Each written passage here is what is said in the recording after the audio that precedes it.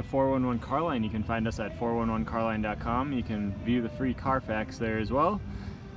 You can set up an appointment on our website or by calling 952-540-9000. Of course, you could email or call with any questions. You'll have to excuse the music. CrossFit's going on over there, so if you're a CrossFitter and you're in the area, maybe check out CrossFit Minnetonka. This is a 2006 Toyota Sienna. It is an XLE, so it's leather, heated seats, moonroof, power doors, power windows, power locks. It's been fully inspected by a third-party mechanic shop. They recommended doing brakes, so we did brakes on it, pads and rotors all the way around. Tires were in good condition, so we didn't need to do anything with those. The wheels, as you can see, have some Toyota happening here. They get a little bit of this flaking, something with the alloy they used, like 2005 to 2009 or 10. So, but Toyotas are bought for reliability. It does have moonroof, roof rack. Interior is actually pretty clean. Seats are in relatively good condition. I mean, obviously there's a little wear and tear. It's a 2006 with around 100,000 miles on it. Hop in here and turn it on. Of course, the sun's going down, so we're getting that funny glare. 109,592. It's got dual automatic climate control, as you can see there. Heated seats, and it works because my butt's on fire. It has a couple 12-volt plugs there. I was looking around, I see CD player, I see home link. It's got the power sliders, moonroof of course. I don't see, unless I missed it somewhere, like an aux port or anything. Might be a little bit early for that. There might be a way you can hook one up to the back of these, I'm not sure. It does have the JBL, the upgraded audio system. Of course, cruise control. You can lock, it's got a power rear door, power rear vents. You can lock the door or the sliders in case your kids are back there. Oh, I missed the aux port right here. So it does have an aux port, which is important for a lot of people. I looked in there, it does have factory manuals. Hop out. I'll just take a look around the interior first here. So both power sliders work as they should. I don't think the back was used much in this. Usually you get like funny staining, you'll get a lot of like Cheerios and stuff down in the holes. This one's really clean. Seats don't have like any car seat marks or anything. The back seat just has marks from being laid down, so it's probably maybe stowed a lot of its life. So yeah, pretty clean. Pretty clean. So kind of cool, these fold over so you can put a beverage in there. There are also screens over the back windows. They're manual, you pull those up. And there's rear climate control here if you want your kids to have control of that. Some people may, some people may not.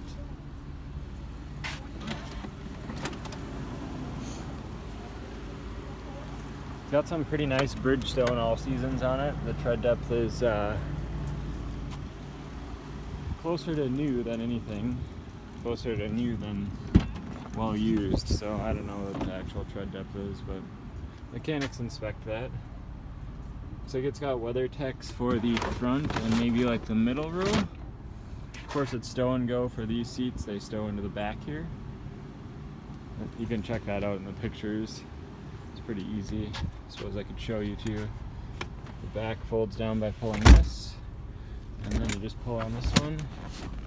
And of course it's much easier when there aren't floor mats in there, and it lays flat when there aren't floor mats, but you need to bring it back up, go like that, pull this back.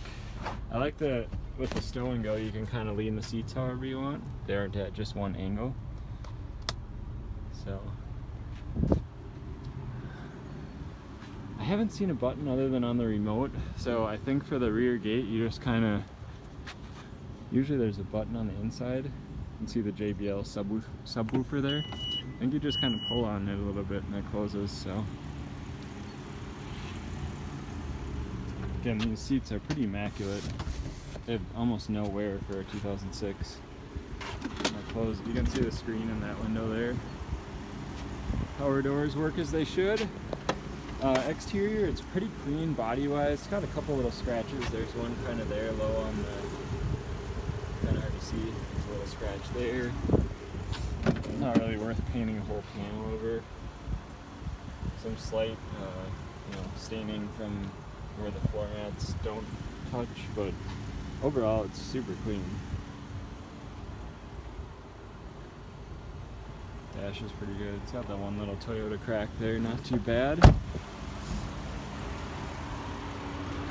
Show you underneath here real quick and then we'll go to the engine bay. So my phone picks up the small engine noises, so it's relatively free of rust. If you look at the bolts, I mean, if you compare this to a 2006 that was around here, it would be way more rusty. So we ship all of our vehicles in from out of state, and this is the exact reason why. Under here, and if you look at the suspension components, the floor, unibody, pretty clean. So, pop the hood, I'll show you some other things I look at on Toyotas. Door edges and bottoms, didn't see anything funny with those. The hood's relatively clean too, the front bumper. Some chips and bug marks and stuff, but nothing too terrible. I'm gonna have to hold you off to the side here for a minute. Sorry about that, had to prop the hood up. So yeah, if you look, usually on Toyotas, especially on like the East Coast and in Minnesota, you'll get a lot of rust on all the bolts. And then the fender wells here. This one's pretty clean. Again, my phone picks up the valves quite nice, so you might be able to feel injectors and valves ticking. Not to be alarmed by that. Just my phone picking up funny noises. So yeah, pretty clean. Usually everything looks kind of like that, but this one is